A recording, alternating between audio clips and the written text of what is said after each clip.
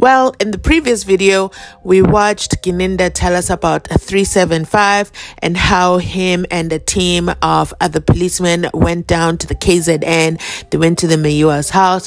When they got to the Meyiwa's house, as you know, in true form, the Meyiwas always tell them about Tumelo's statement, and to their son-in-law or their brother-in-law, depending who you're talking to in the family, that Tumelo said that Senzo was shot by accident by Zandi's boyfriend. They have sung that song from day one, and there's allegations of a missing statement according to Brigadier Gininda. Listen, the next couple of clips, you're going to watch Brigadier Gininda talk endlessly. Yes, I said it. First of all, I thought when he writes his statement, the punctuations are not there. No. In these clips, he's not answering Advocate Rams's question. He's answering the question that he has in his mind. And he goes on and on and on. Like, let me tell you something. He explains and explains and explains and gives so much detail. It is absolutely shocking at the precision in remembering things from 2016, 2018 to 2019. And then he tells us, because now we know why there's this statement. This statement is not there because he went to the Durban with the others, okay? No, the statement is not there for that. The statement is there specifically because, according to him, in the media, they were saying that Mr. Lopez's statement is missing, and that's when him and the DPP decided he should write the statement, and that is why it is dated for November 2019. Isn't that a miracle? So when he initially went, there was no statement from him, and there was no need for a statement from him, according to him, because he did not sit down and take Lopez's statement. Lopez's statement was taken by the late Brigadier Modise, okay? Not him, okay? No, sorry. The late Captain Maputi. You see, most people are late in this Nganegwane, okay? Most people are late. You know what I would like? To know the causes of death. How many, not even by name, okay? Just give us a tally. How many died of suspicious causes of death? How many died of natural causes of death? I just want to see something. Because, wow. So, Captain Maputi is not here to tell us these events the way that Brigadier Gininda is accounting them, conveniently so. But you know what? Asikolapo, it's not a big deal. It is not a train smash. But it's the fact that his investigation tactics involve writing statements in response to media allegations. Why not wait for the docket to go to court and address everything in court? I thought that's how it works. I don't know. I might be a YouTube expert, but I'm not a legal expert. I thought that all issues are addressed inside the courtroom. As we can see, after he heard about Dr. Mbatsane and Dr. Modise, what did he do? He ran around looking for them. He went all over Joburg looking for them. I'm going to let you watch. I feel like I have to apologize, but we have to bear with it and watch the next couple of clips and listen to Brigadier Gininda, and let me know in the comment section some of the items that stand out to you. For me, I've highlighted what stood out to me. It's his endless explanations. Long, winding explanations. I don't know. Maybe it's because I'm a simple person. I like to ask questions and people just give me the answer. Poor Ramusipili. He's so patient. He lets him go on and on and on. And then finally he gets to the part of, okay, so What happened to Buthelezi and Warrant Officer Makhubo? Did they kind of like quit? Did you fire them? Did you take them off the cold case unit? What happened? Or are they still investigating it to this day? Like, what's their position? And he says, no, I'm the lead investigator. Like, that is one thing he emphasizes over and over and over and over again. Like, this man loves his title, okay? Do not take the lead investigator title away from this man, because what is he going to do with himself? And he says, well, they just stopped reporting to me. I don't know what they were doing, but there was a lot of trust issues amongst us, and they just kind of fell off along the way. So I don't know what they're doing. I don't know. They wouldn't hand in their 375, although I've read it now, but then they would not give it. Okay, they would not. They were not interested. So yeah, pretty interesting couple of minutes. Let's go ahead and listen to it together. And you know what? I'll be back with the rest of my commentary. Thanks for watching. Brigadier, you state that at the time you were not part of the investigation of Foslo Ras 636, 10 of 2014. Who was the investigating officer at the time? Brigadier Modise, the late Brigadier Modise, my lord. He was from Gauteng. And the gist of your A128 is that Mr. Tlhophe then made a statement which was obtained by Captain Mabuti. Is that correct? That is correct, my lord. But furthermore, my lord, that the said statement made or taken from Mr. Tlhophe is in the docket, because 128 was in relation to the allegation or the assertion that the statement that was given by Mr. Tlhophe in my presence, although it was said it was taken by me, is missing. So the gist of 128 was to correct the allegation, to say the statement was taken in my presence by Captain Mabuti and the statement is not missing, it's still available. And where were those allegations that the statement has now gone missing from the docket? Where did those allegations emanate from? Well, my lord, it came up when we, so you'll see the date, my lord. It's 2019 when it was commissioned. So one will see that in 2016 I didn't make a statement myself because there was no need, there was no allegation. I was basically present when the statement is taken from Mr. Tlhophe. Fast tracking to 2018, I then get appointed as the lead investigating officer.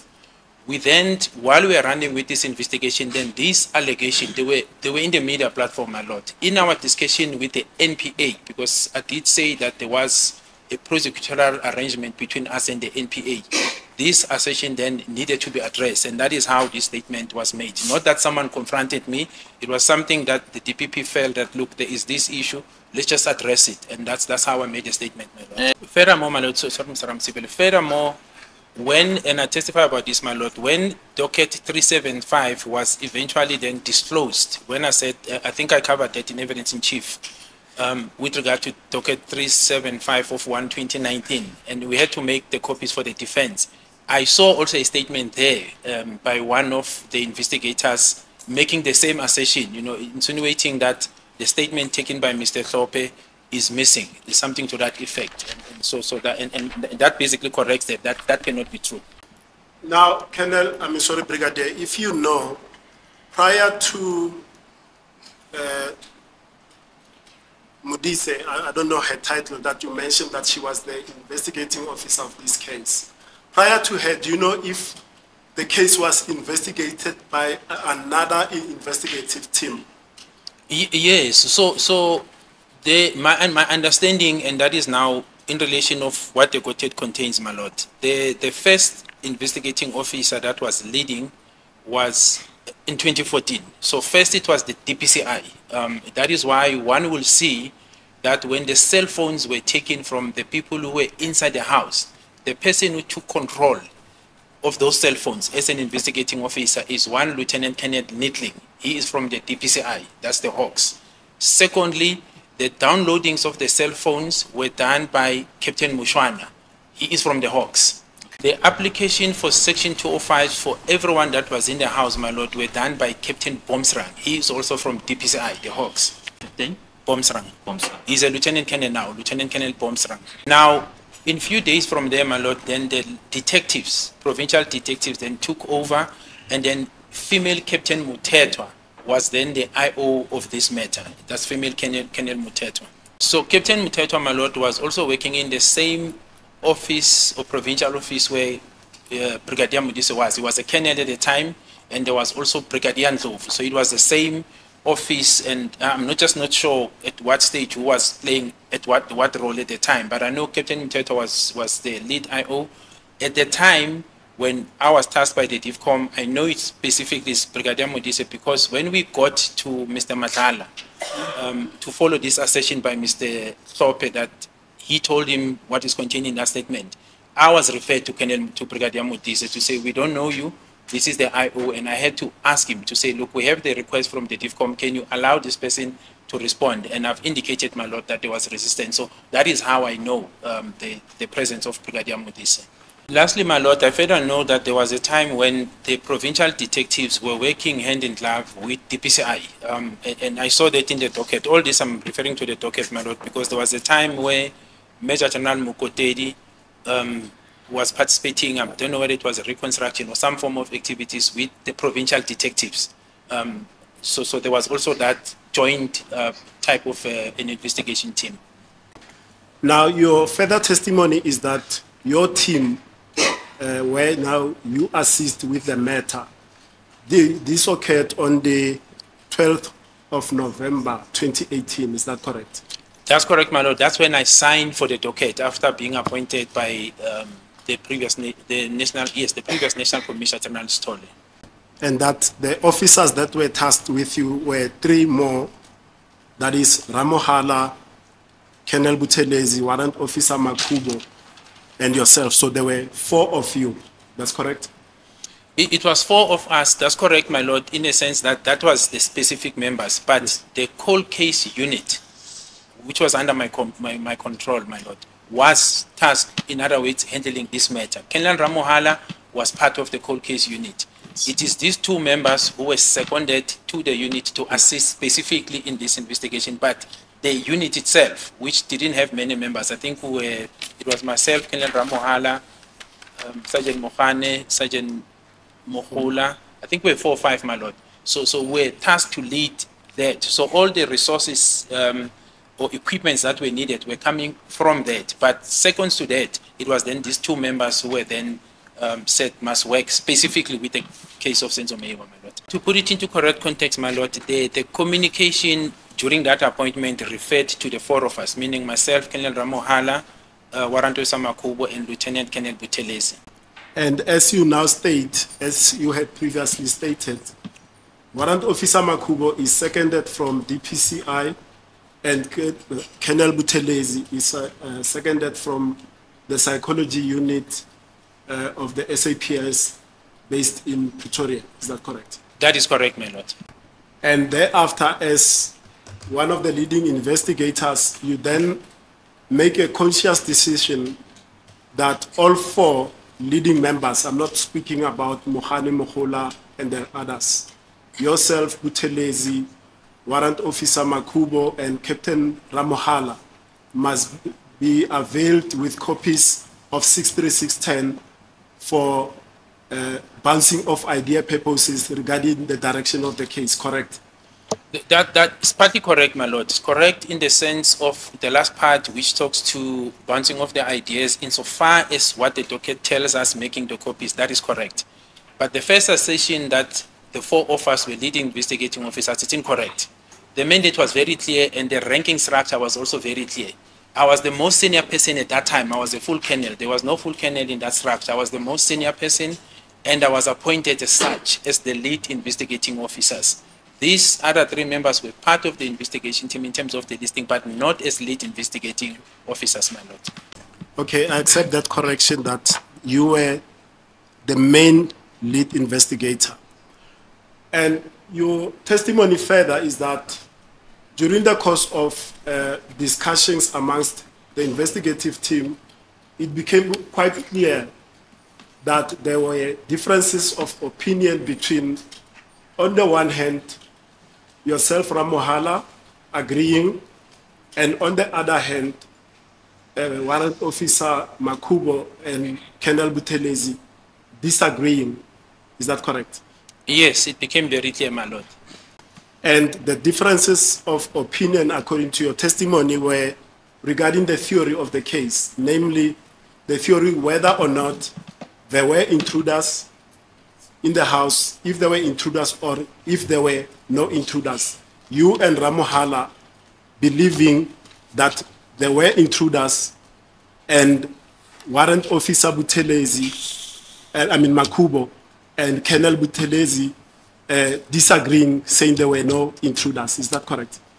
It is correct, my lord, but it later became clear when, like I said, when I read 375, the docket 375, that there was also, as I said, a statement that seems to, it says that the statement given to Mr. Thorpe or taken by me is actually not in the docket.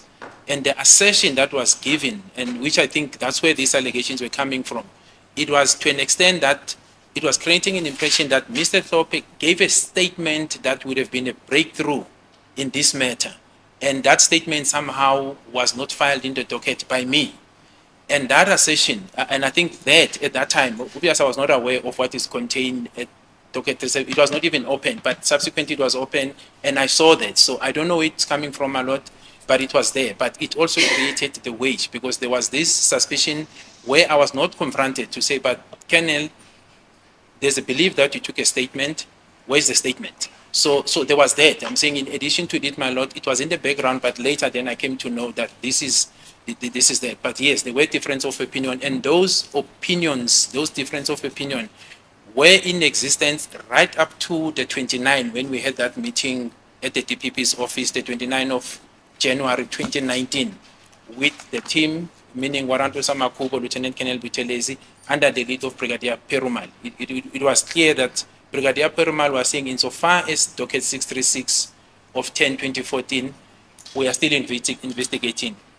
I remember that the two members in that meeting to the DPP, their assertion was that insofar as that docket, which, like I said, my lord, I saw the file, they were saying the investigation is concluded and, they want the decision. So that was just a confirmation that there was really a difference of opinion, even the approach to this. And you stated that as a result of the differences, Warrant Officer Makhubo and Colonel Buthelezi then went their separate ways, where they then removed officially from the investigation of 636 of 10/2014. My lord, they went their separate ways. I wouldn't say, I was the lead investigating officer, so at no stage did I say to them they should not form part of the team.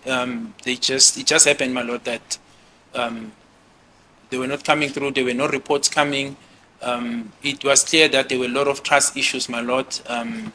So they just went a separate way, my lord. Or my lord, just to add on that, this is the reason why I said in my evidence in chief, the appointment of Brigadier Perumal was then brought in. The purpose was to be the coordinator between the SAPS and the NPA, but most importantly, it was for him to come with fresh pairs of eyes to look into this docket 636 as well as the 375, because it was in existence at the time, and then brief the National Commissioner in terms of these differences that were apparent. I gave Brigadier Perumal this docket. That is actually the only time also where the docket was out of my hand, when he made copies of this.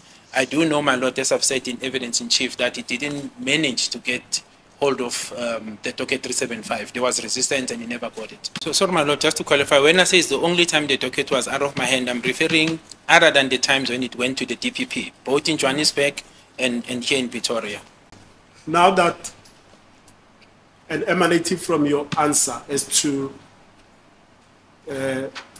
Warrant Officer Makhubo, Colonel Buthelezi not reporting back to you as the investigating officer, and the fact that they do have copies of 636 each on them, does that mean there was a parallel investigation by yourself and Makhubo and Buthelezi and yourself and Ramohala and Buthelezi and Makhubo on this matter? I wouldn't say there was a parallel investigation. My lord, Mzansi Unfiltered, checking out. Catch you on my next upload. My lord, that's it. Yeah.